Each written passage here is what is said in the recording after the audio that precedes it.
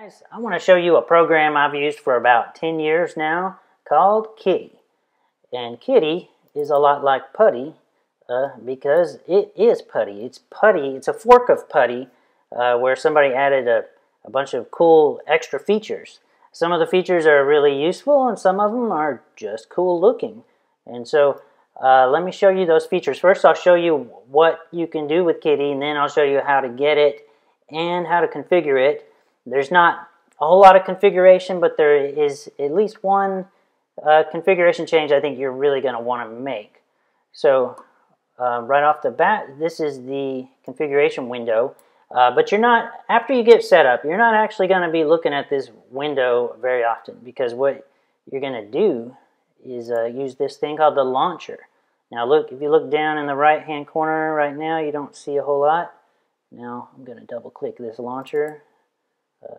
And boom, down here you got the launcher. It's this little icon here, and if you click on that, there are your connections. So boom, got one open there, and I'll open another one here. That's mine. I'm Ryan, that's my account. Now I'm going to open Betty's account, and there's Betty. So so that's how the launcher works. And you may look at this and think, wow, there's only a couple connections there, and you know, vertically I'm about halfway up my screen.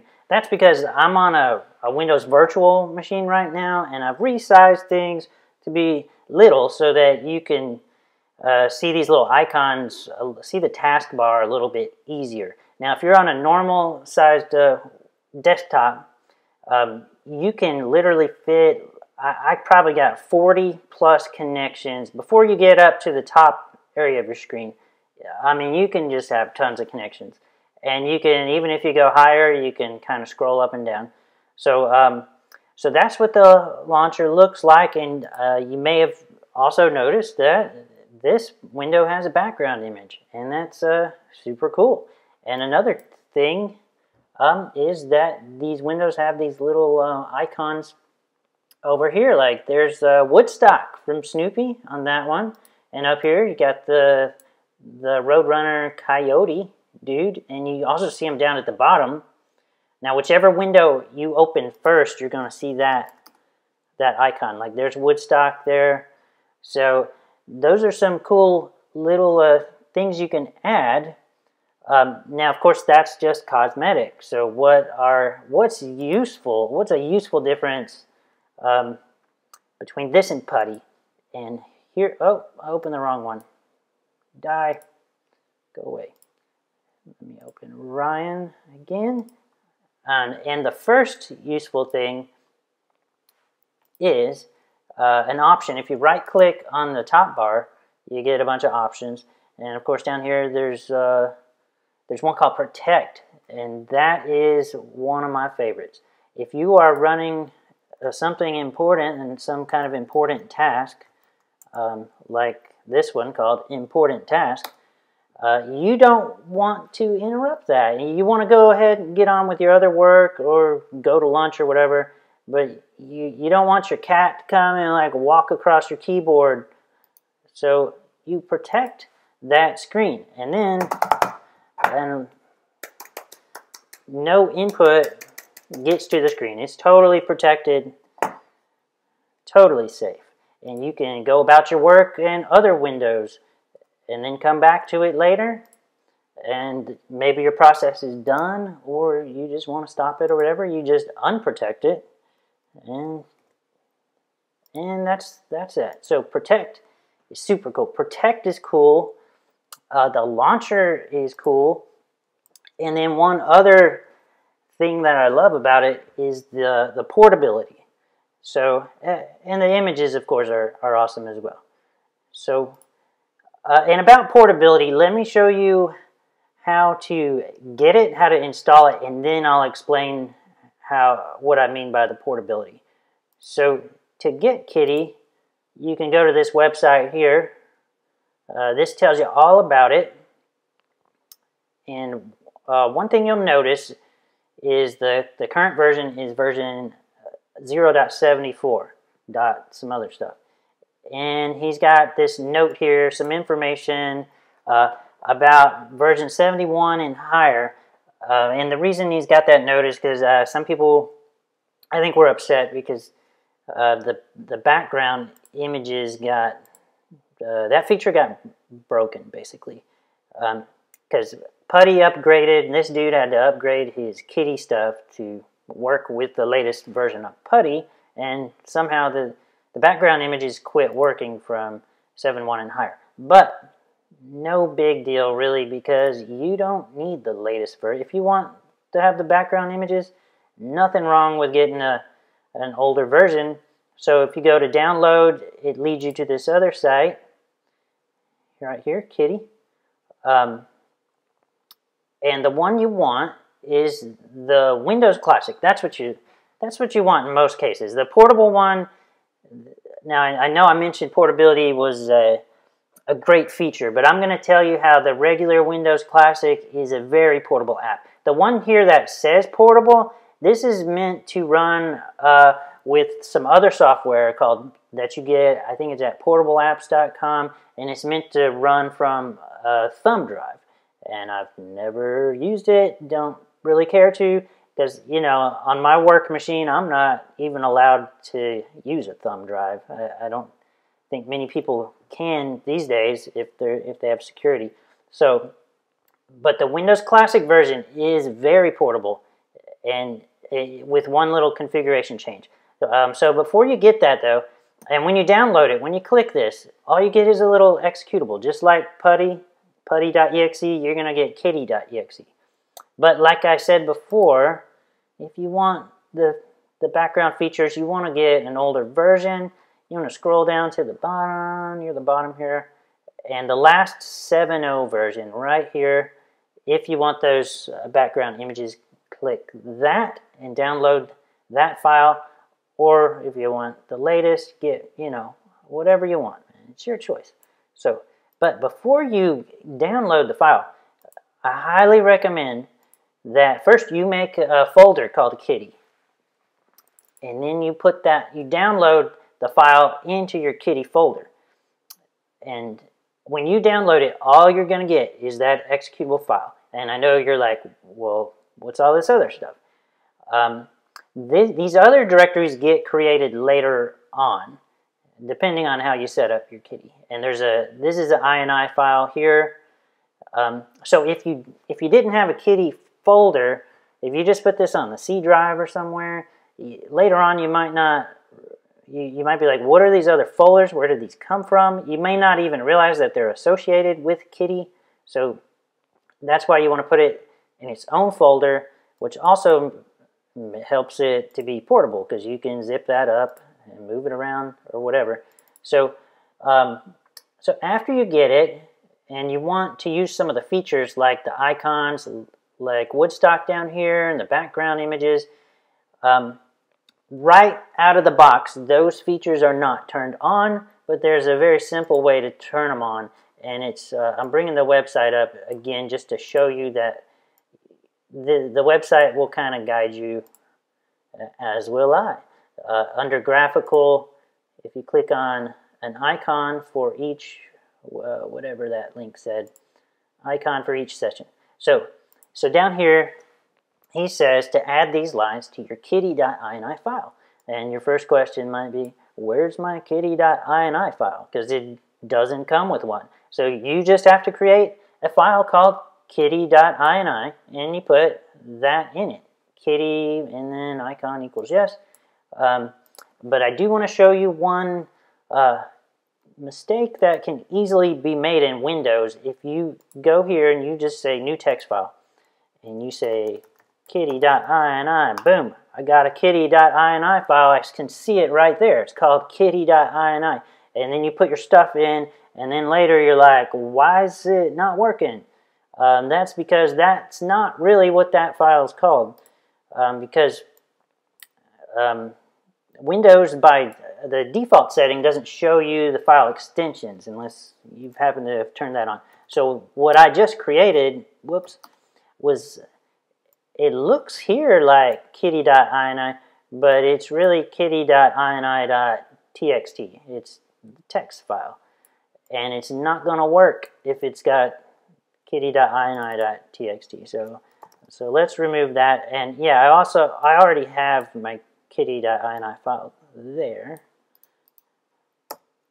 So let's look at the kitty.ini file. And I've got 3 different settings in mine, and you'll probably want all 3 of those in yours. And you'll see right here, you know, I've got more than one KiTTY executable. They come with the version name appended to the end. Now you could rename this to just kitty.exe if you want, if you want it to look prettier, you know. So, but I've got both versions there, and then my kitty.ini file. So in the kitty.ini file, you want to put icon equals yes, background image. That was for the setting where you saw Betty in the background. So put yes, and then the important one is save mode equals dir. Dir, you're gonna want that, and the reason is Putty by default, and hence KiTTY by default, it saves your sessions, all your settings, in the Windows registry. And I'm not a big fan of the Windows registry because it's not easy to view and troubleshoot or change, and it's not very portable if your settings are in the registry. And so if you put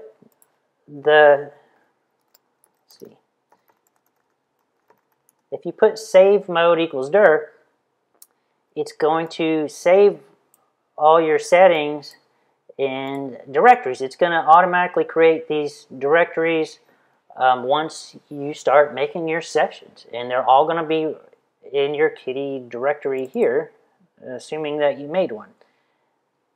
And what's portable about that is just that you can copy that KiTTY directory to another machine, or what is even better, I think, is to source control it. Like I've got mine, I've got a .git folder here, git status. Mine is source controlled in Git, so I made like a Bitbucket repo and checked it in there. And you can see I've made modifications I haven't checked in yet. So I can commit those modifications, send it back to Bitbucket. And I'm on a virtual machine right now, just playing around. And I could totally mess this virtual machine up and throw it away and start a new virtual machine. And then I could clone my KiTTY directory right back from Bitbucket, and there's all my sessions. They're right back in place. So that's pretty portable. Okay, so I need to show you quickly how I created the launcher shortcut here. To launch it, you have to run the KiTTY executable and then give this -launcher flag. So here, if I quit, I already had it up on my screen. Run that, and boom, pops back up. Of course, you don't want to have to open a terminal and type that out every time. So you can just make a shortcut to do that. What I did, I just right-click on the desktop, go New, and then go to Shortcut.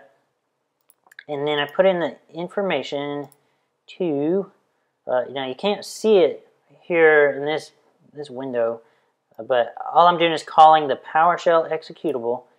And let's see, I've got that info in this text file already. So, well, there it is. So I'm calling PowerShell exe. I'm telling PowerShell to run the KiTTY exe with the launcher flag. So, I mean, first make sure that's the path on your system for the PowerShell exe.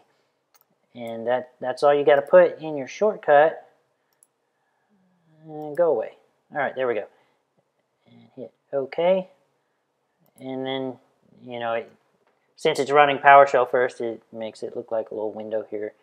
And that's a way to get that launcher on your desktop. So let me show you a little bit more about the settings. Now, if you have the background image is set to yes, then you will have this right here. It says back and image. If you don't have it set to yes, this is simply not there. So now back in your session window, and if you've used Putty, you already know this, but to edit any of these, you have to click on it. See, there's nothing in this folder, right? This area, this little white box here. Whatever's in the box is what you're working on. Right now, we're not working on any of them. So, like, if I load Betty here, now you see Betty's in the box. So now any of the changes I make here on the left, under Window, up here, any of these things applies to Betty. So here's the background image area. You put where that image is. You want to change that to image there. And then you've got some cool options here, like the Stretch Plus is what I like. And Stretch Plus means if you resize your window, the picture gets resized. Some of the other ones are pretty cool too, like the Fixed in Place one, or I guess maybe it's called Tile or Center, or those are fixed in place, I think. Now when you do that, it's like wherever you open the window, the image is there on your screen. But then if you move your terminal session around, the image stays fixed and the session goes around it. Pretty neat effect. So, and of course there's a blueness here, like the image I got wasn't just blue like that. You go to your colors. This is where you would normally just make, like this window here is just plain solid blue, which, whoops, is what I use most of the time because, you know, it's easy to see. It's easy to read. That's just under your colors section. And when you're here, the main two things, the only two things I ever look at, default foreground, default background. And you just see numbers here. If you click modify, like background, this is where that blue is picked there. Foreground is going to be your text. And pick your text color. And then back to the image, the opacity here is how much you want to see the image. Now if you go the lower number, you see the image more, but it's harder to read your text, you know, actually do your job. So you can go to a really high number where that picture is just faintly there. In fact, I'll try that right now. We'll go 95. That's pretty high. Now, whenever you make a change, you want to click back on session. Always do this and do save. And otherwise, those changes aren't going to be saved. And then, of course, you can open on the launcher. You can just click open right here. It's going to open whatever. Let's see. I changed it. 95. Oh, yeah. You can really barely see Betty now. She's just like a subliminal message. Let's try 90 instead. Load. Appearance. Background image. 90. I think that'll be a little better. Session, save, and open again. Boom, this machine is slow, so there now Betty's just kind of, just barely there. Maybe she does look better down here. I think that's at 85. But again, if, you know, your main concern is probably being able to see the text on your screen, not so much the image. So that's how you make those changes. And the rest is pretty much similar to Putty.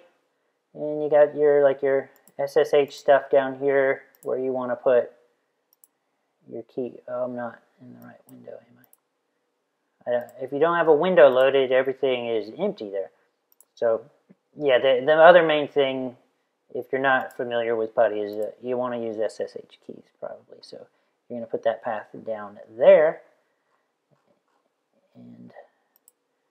And that's that. Also, you know, KiTTY and Putty, there used to be a button here called Clear, because after you've loaded Betty, you're like, well, where did my other sessions go? And I used to hit the Clear button, and it would clear this out, and then you'd see them again. But you can just wipe it out like that. Hit the delete key. I'm not actually deleting the session. I'm just deleting what's in this window. This window is just like, what do you want to work on? You know, you clear that out, and then your sessions pop back so you can load. Now I'm working on that one. You're done working on it. Delete that, and then they pop back down here. You can also play around with you can put them in folders, and they come up in folders down here on your launcher as well. So that's about it for KiTTY. Now there's a bunch of other options. I haven't tried every option. I don't. There's probably some other cool features as well. The main things I like, again, are the launcher and the protect. Launcher and protect are the top two things for me. But then it's like an added bonus to get these little images. Those are super cool. And to have the, the background image is kind of a neat, kind of like a show-off thing there. So that's KiTTY. Definitely check that out. I think you'll like it. All right, guys. Fist bump. Trying